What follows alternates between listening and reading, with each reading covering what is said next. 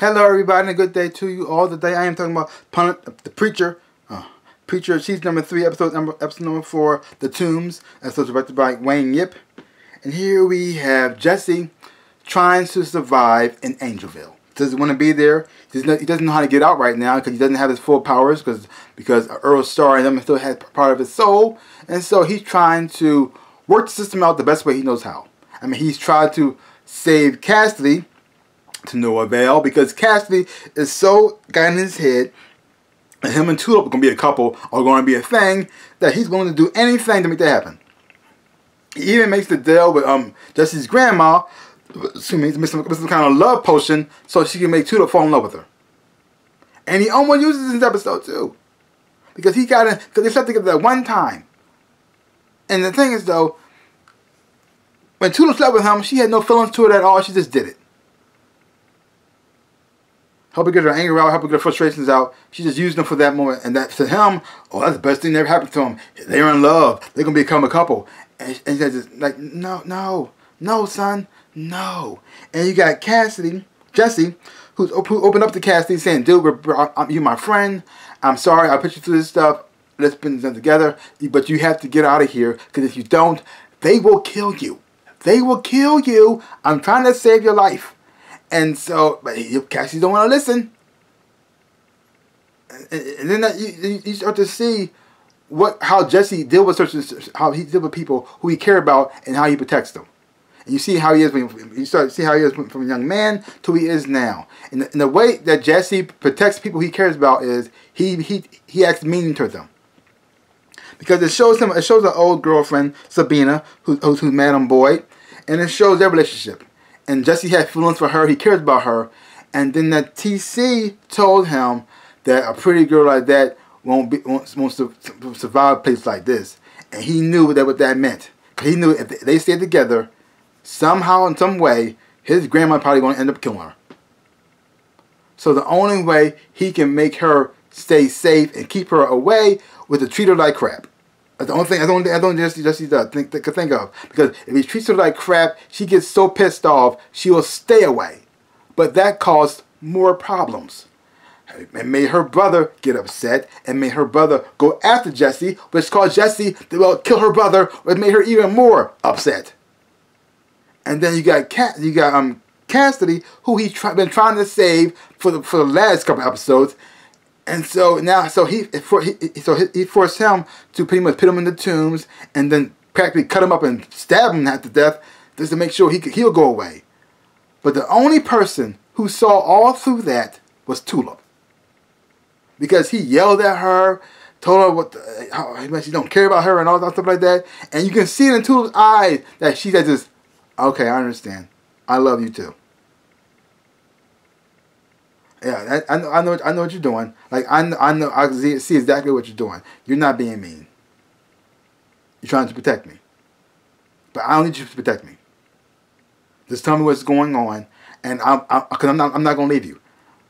We're in this together, thick and thin, and that just shows how much they love each other and how much Tulip understands him. Because everybody else, they took it as, oh, he's just mean or he's nasty. Even Cassidy, who he's trying to become friends with, took it the wrong way. But Tulip, she saw all through that, and she saw the man who he really is. She saw what he actually was doing, and she still loved him. Because Jesse's not perfect. He does make mistakes. I mean, his idea of protecting people is a little messed up, but that's the only thing he knows.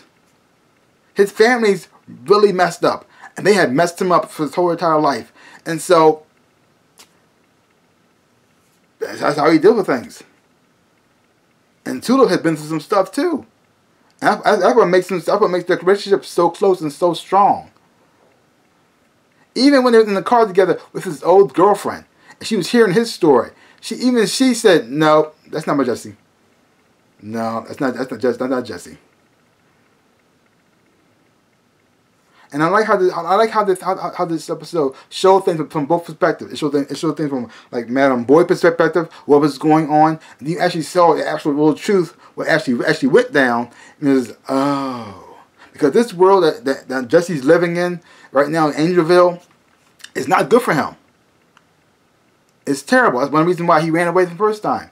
I mean, they got his mom killed, and slowly but surely he will lose himself in this world. Something he does not want to do. He's fighting against it ever since. Ever since he's been there.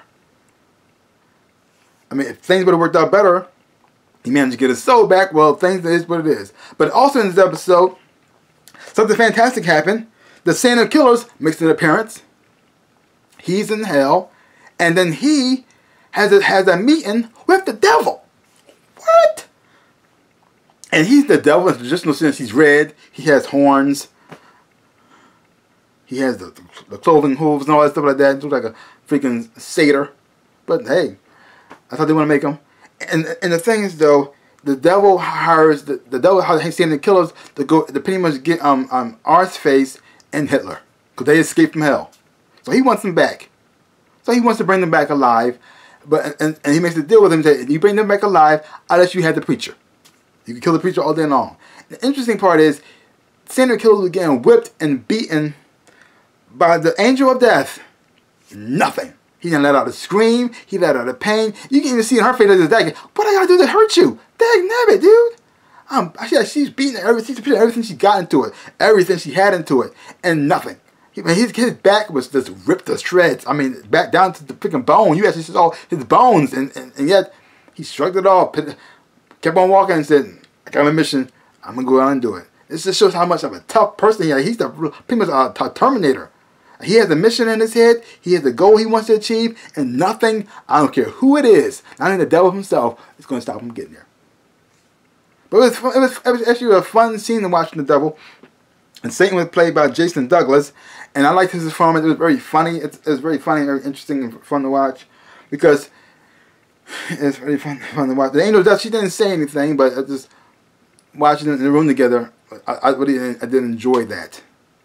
I didn't think we actually see the devil in any of this show. I mean, we have seen God, so might as well see the devil. And and God made an appearance in this episode too. That's a little smart, minor one. Just checking in on Tula to see what she's doing. I still don't understand why he dressed up like a dog doing sex stuff, but whatever. But anywho, another great episode. This show just keeps blowing my mind every time I watch it. I mean, it just every time I think I'm gonna do something like something crazy, it shows me it could go even crazier. I mean, because it has a funny moments in there too. I mean, there's a scene between Jesse and Cassidy and Cassidy Jesse was trying to ship Cassidy off inside a mailbox. He was all cut up all different little pieces, and that little conversation and arguing inside the box, which I thought was kind of funny. And watching the guy who was who's at the place they mailed him off at, and watch his response to the mess that they made was also hilarious. And also the scene between the Santa Killers and Satan, I actually enjoyed that too. This show made me like Satan on the show. It's so weird. It's so weird how the show makes you do. But I actually did like Satan. I actually enjoyed watching Satan on the show. So funny. So leave comments down below. Let me know what you thought of this episode of The Preacher.